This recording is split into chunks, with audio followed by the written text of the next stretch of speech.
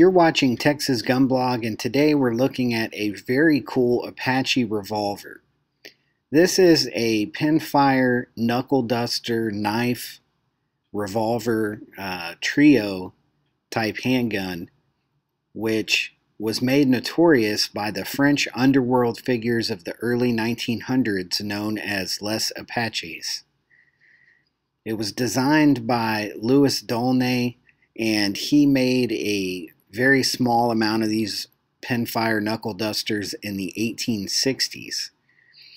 He manufactured these through the end of the 1800s, and they are extremely rare.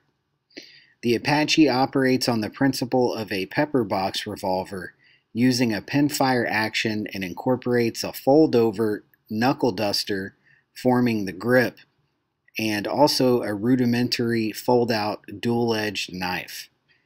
Due to the lack of a barrel, the revolver's effective range is obviously very limited.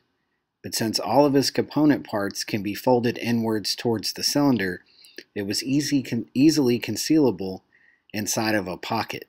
It was common to leave an empty chamber with no cartridge under the firing pin to prevent shooting oneself while having it concealed in a pocket or bag, as the weapon has no trigger guard or safety.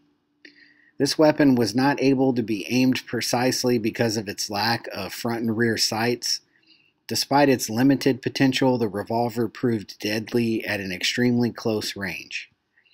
A 9mm revolver of similar design, but no official designation, was allegedly used by British commandos during World War II, though exact statistics about production numbers and technical details have as yet remained undisclosed to the public. This particular revolver is in my personal collection, and although it is for sale, you're going to have to spend quite a bit of money to pry this from my hands, because they are not easily replaceable out of any firearms collection unless you want to spend a bunch of money.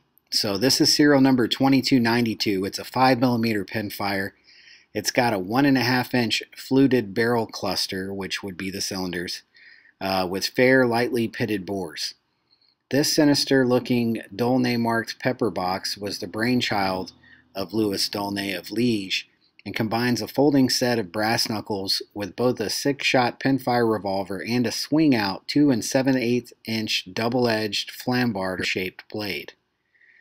The steel components of this weapon retain some faint traces of original blue, but have otherwise turned to a mottled and freckled plum-brown patina with some spots of mild surface oxidation and pinprick pitting, mainly in and around the flutes and on the barrel cluster.